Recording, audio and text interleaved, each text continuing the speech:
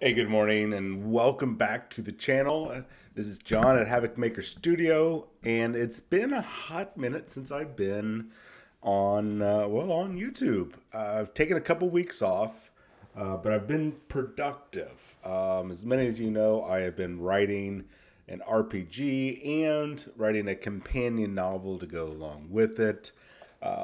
So I've been busy, and it's kind of hard to see, but I got about 200 pages, a little bit over 200 pages of just core material done, minus all the fluff and everything else that kind of goes along with it, which actually I'm getting close to my goal of approximately 350 pages for the RPG, which now that things are kind of progressing along very splendidly, we're probably going to exceed that 350 page limit, which is actually really good because that's more that's more content for the end users. That's all of you, and hopefully by the end of August, which I'm only approximately minus some kind of fluff lore background stuff, I am about 50 to 70,000 words, which sounds like a lot,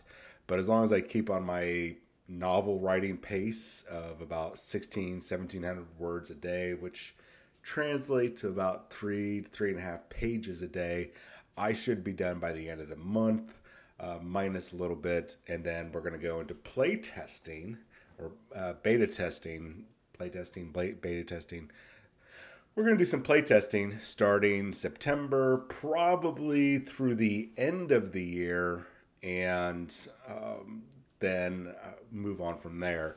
We're pretty sure, or I'm pretty sure, that the numbers are solid. I've actually had two mathematicians and one video game designer look over the information, and everything syncs up. It all looks good numerically, mechanic wise. The numbers are right.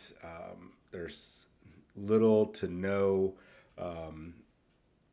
OP, I guess, being overpowered if you take certain combinations and everything. Everything seems to be balanced, which is what you want. So the only thing that's left is actually to sit down, put it in the hand of players, right, and let them go forth and try to break the game. So what does that have to do with today's video? Nothing. It's just a give you guys an update why I haven't been doing videos over the past 2 weeks. I wanted to get a large amount of work since I had a moment of inspiration and drive. And the many of you know that I do suffer from some PTSD issues, and so I go through some lulls of creativity. And well, the lull is coming, so that means I can kind of back off here a little bit and get back to doing some videos. Whew. Thanks for letting me get that out. Let's dive into some gaming news. So, a lot has happened, and I'm not going to get enough videos out today or even this week. A lot of it's old news. There's some controversies at the Nova Open. I've already done a video for that. I'm not satisfied with the quality, so I pushed that off to the side. I'll redo it. Games Workshop still suffering. There's a lot those cracks that I've talked about, weeks and months ago. Not necessarily with Games Workshop, but with the gaming community as a whole. That includes the tournament players, casual players, and such. Those cracks are getting bigger, and people are just getting worn out. So we're going to cover that, of course, because we get to talk about Games Workshop, and Games Workshop's overstepping themselves again. Oh, it's going to be great.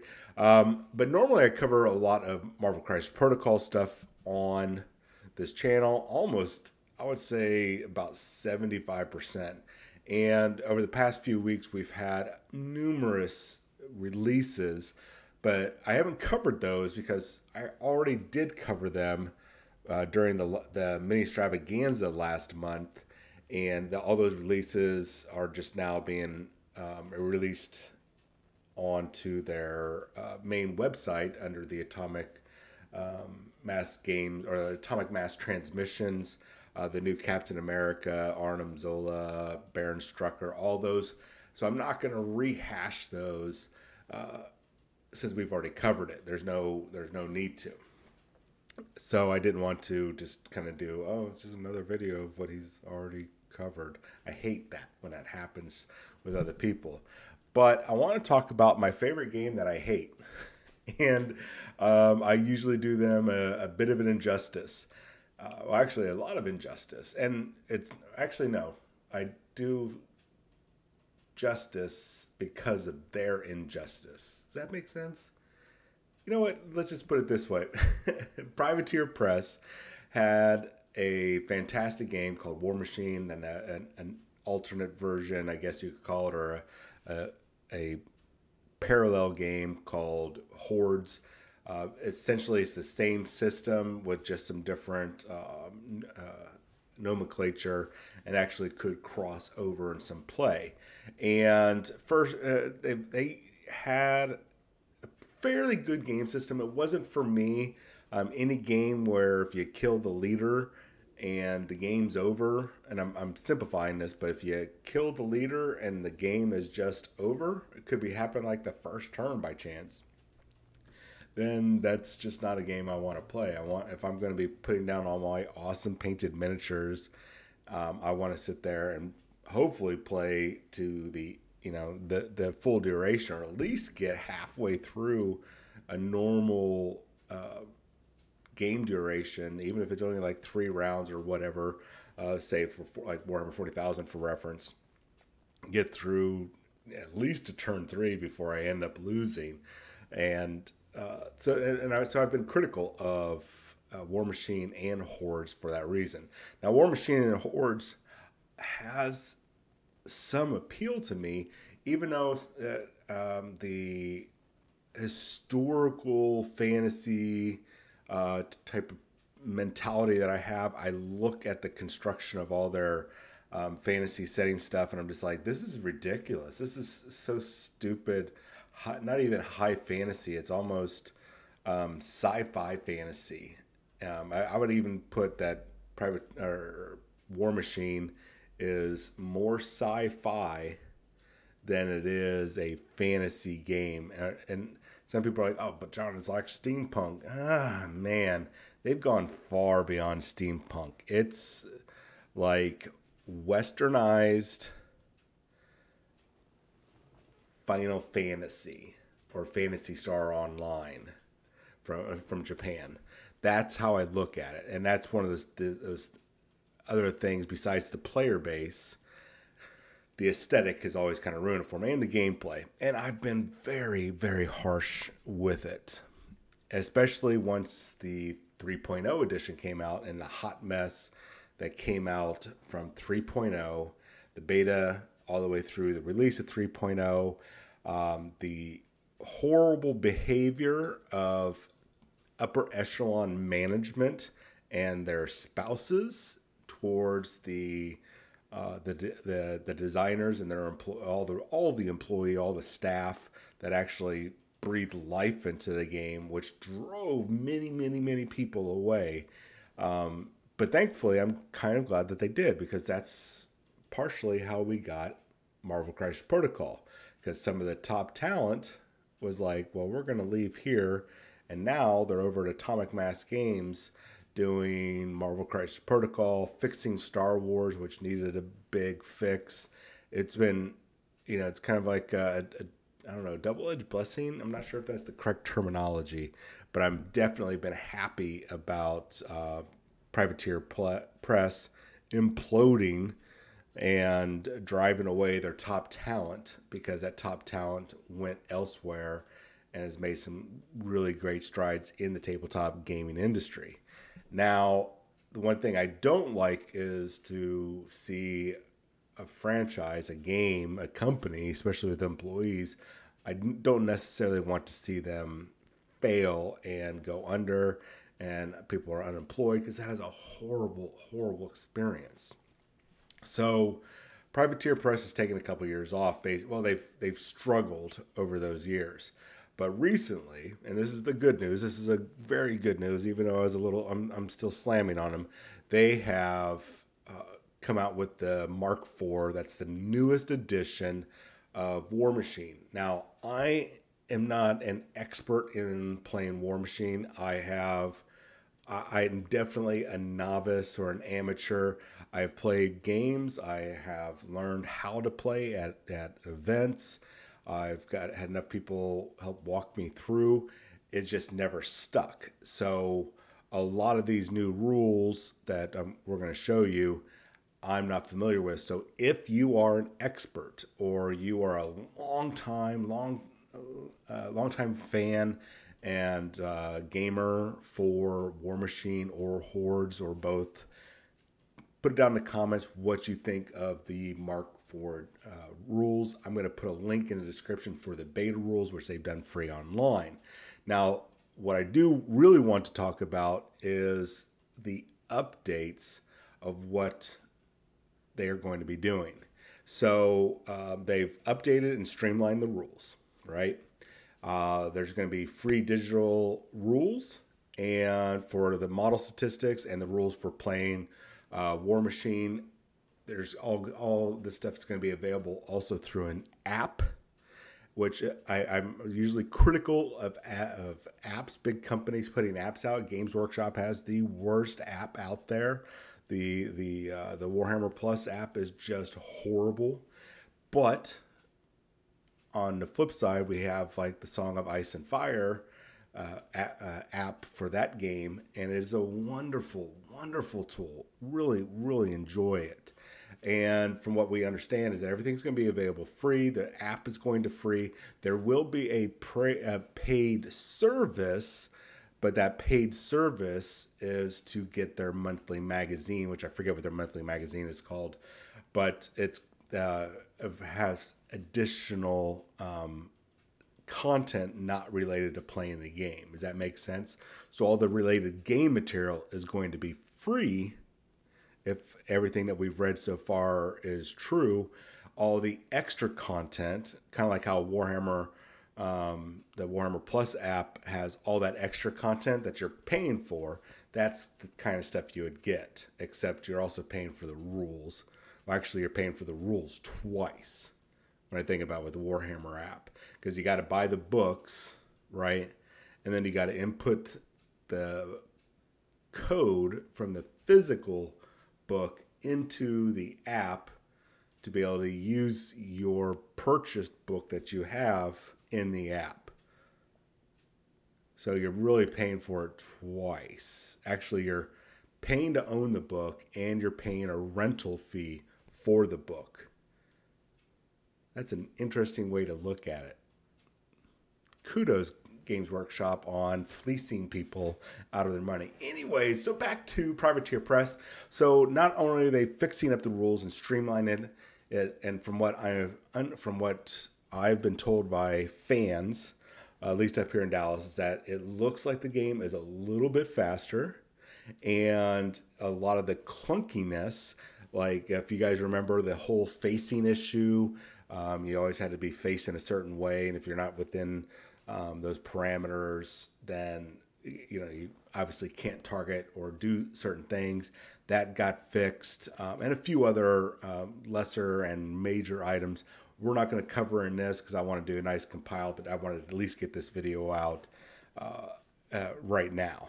The other thing that is really interesting that they've done is they've talked about 3D printing, and they are going down a route where they are 3D printing high quality and models using 3D printers, and my guess is resin printers, of course, which helps save money for them and us.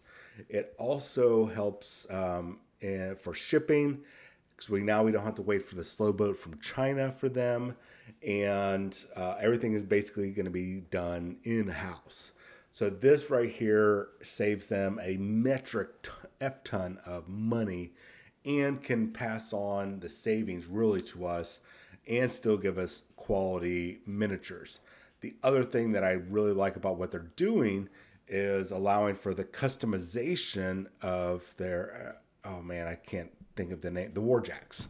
The Warjacks will have multiple options in those boxes that they come in, and those boxes, when they come to you, they're going to have magnets, so you can magnetize the frames of the Warjacks, swap out the different heads, swap out the different weapons, so you're not stuck going and kind of like, oh, I don't know, Games Workshop, where you have to go buy I don't know, a brand new Leviathan Dreadnought that's finally plastic, and then you have to go buy separate weapon upgrade packs to get all of your options. Or in the heyday of, well, I want to have multiple weapon options, but I have to buy 2 Dreadnought kits, $60-$70, just so I can have all the weapon options.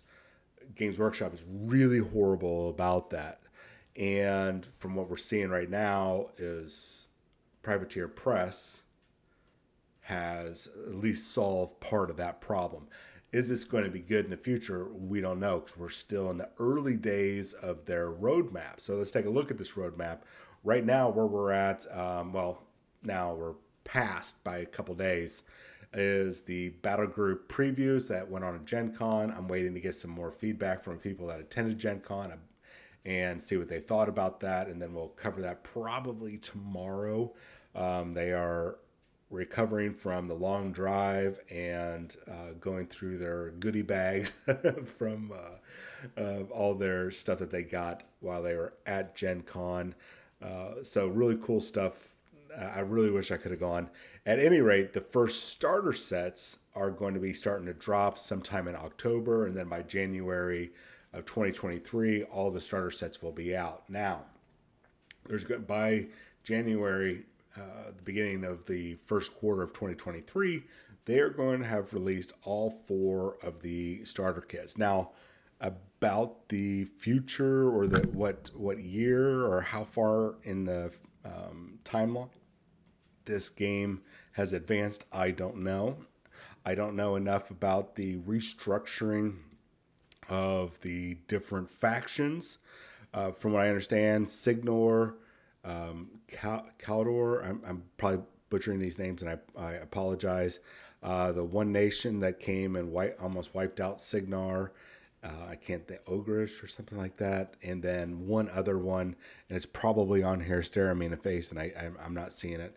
At any rate, they are going to be the first starter. So from what we're seeing is it looks like there's going to be an advancement to the storyline, which is great. There's just something you should definitely do, especially when it has an impact on what factions are available.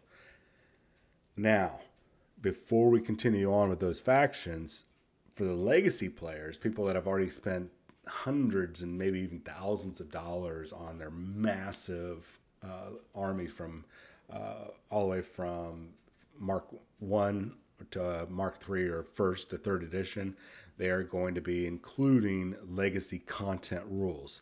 So you can still use your legacy units. How that's going to interact with organized play, no idea yet. We haven't gotten a full press release on organized play, but I imagine it's going to probably not. My initial impression is going to be probably not included in most organized play. We'll probably see kind of like what Marvel Crisis Protocol is doing right now. We have standard play, which is including everything but with some ban items, and then I think it's just open play where you have everything is available. Or with Games Workshop, with Warhammer 40,000, you've got the standard play, and then you got the Legends line, which you can include Legends if that's the type of event you're wanting to run. So I imagine that's what it's going to be, but that does mean that all of your legacy content, and even as you can see on the updates here, legacy content is going to be updated, so you'll still be able to play with your old stuff, and people will probably run legacy if it is a separate legacy and new content organized events. My guess is that there will be those 2 type of events, and people will play them. But I imagine a lot of those legacy players will just gradually slide over to the new play because that's where the action's going to be. That's where the events, the official events, are going to be focused on. Probably organized play kits, if they are sending them out, are going to be focused on all of the new content versus the old.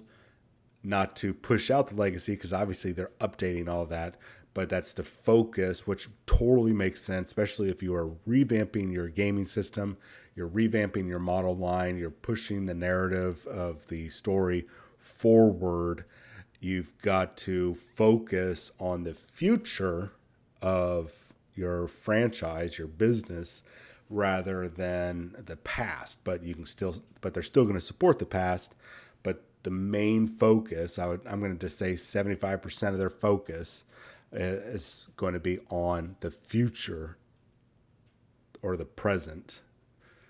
Their current, their current edition. All the legacy stuff will just be kind of dragged along, and you can still participate, you can still play, you can still enjoy it, but don't be surprised when you're just seeing the main focus being on the new content. And speaking of beta rules, well, I already spoke about beta rules. I will leave the link for this in the comments below, so give it a good read over. I want to take a look at some of the core armies. So the two of the first ones are the Orgoth Sea Raiders. I think these are the ones that, this is kind of like the newest race coming over, or faction. They're the ones that attack Signar, and all sorts of really bad things happened story-wise. So right now, as you guys can see, they've got 2 warjacks that come in this starter box, and includes over 30 magnetized customizations, multiple heads, multiple arms. So you guys can sit there, and which I think is really a brilliant move. Probably one of the best moves I've seen in a company, including magnetized components all within the same box. So you don't have to go out and buy 2 warjacks so you can get all the different weapon options. Everything is going to be included there. And this, we'll double check to see what the price is, if they included a price, but this looks like a good starter set. Probably have 1 to 2 warcasters. I think that, if I remember correctly, that's what they're called. You have a couple elite units, a couple troop units, and a couple warjacks. So let's see if they. Oh yeah, for $200. $200. I don't know if they tell us what the point value of. Oh, it's a 50-point game, which from my understanding they're doing 50, 100. Or maybe it's 25, 50, 100. They're going to have 3 levels of play. For $200, you get your army, and you can play right out of the box. That's effing amazing. This is smart. This is smart marketing. Now, the other one that we're going to be seeing is, let's double check here, is going to be the Signar Storm Legion box for $200. You get your 2 warjacks with all the magnetized options. You get 2 elite units, 2, I'm guessing, troop units, and a couple warcasters or heroes. This is good. For $200, this is actually, I think, a very good buy. Financially, I think you are saving probably $35 to $50 by doing this. I'm trying to run through numbers through my head. But this is the future of Warmachine, and I would say that with this new edition, this is it.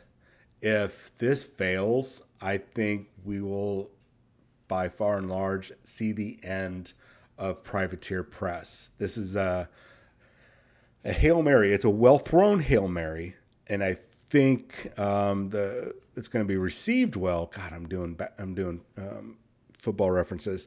I think it's going to be received well, and I think they're going to carry it to the goal line, and it's going to be successful. But this is like the last quarter of the Super Bowl, and whether they're going to survive this or not, I think everything is going to ride on Mark IV, on not only on how well it's done, but how well it's received, and making sure that all of the past issues no longer get kind of spread throughout the company, because their internal problems plus the external problems really destroyed the company. And I think that's a shame. I think the internal stuff that was going on was petty. Mind you, it's all rumor based, and I'm not going to repeat it here because I could be held liable. But a lot of those issues that they had internally that drove people away, that ruined the business, those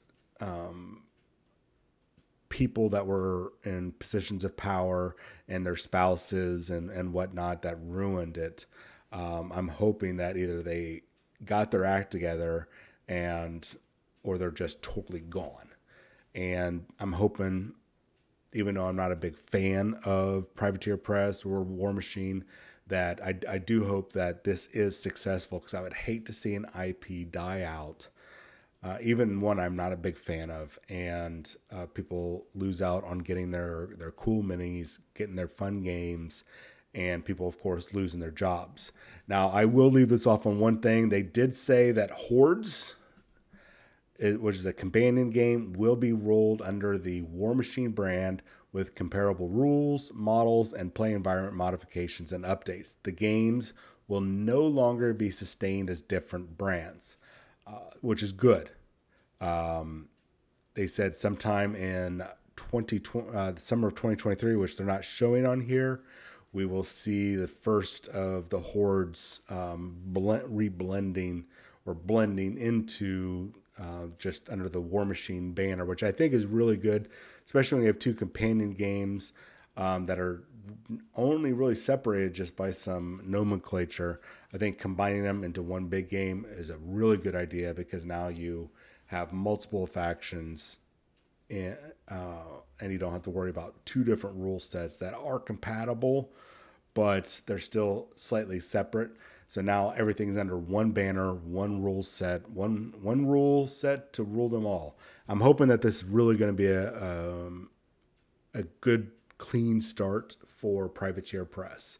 I really hope so. And I really hope they learned from the many mistakes of the past. And I'm hoping, I doubt it, but I'm hoping that those I hate using the term, those toxic players that helped push away this community and helped contribute in a small part to the downfall of Warmachine and Hordes. I hope they've learned their lesson and will be supportive of this and not make those same mistakes that they did in the past. Hopefully there's some evolution that has gone on, or some maturity amongst the company and the fans, the good fans, which is the vast majority, and that tiny percentage of really bad fans, those bad seeds. I'm hoping that everybody has matured enough that we can move forward and have a bright future for Warmachine and Hordes. All right, guys, let me know what you guys think. If you've already read through the beta rules, let me know what you think of this whole rebranding and all these great stuff that's going on with Privateer Press and Warmachine Mark IV. I really want to hear your comments on this. I'm going to be reading over the rules, and I might do another video going, hey, here's those rules. These are the big changes. What do you guys think? We might even do a live Q&A. I'm not sure. We'll see how this works out. Anyways, I do want to hear from you guys. Please, please, please, please, please. If you are a Warmachine Hordes fan and you are excited about this or not excited, please put it in the comments below. Let me know what it is so I can go look it up and we can discuss it in the comments. I can do another video on it, and so on and so forth. You guys have yourself a fantastic Wednesday. I'll chat with you later. See ya.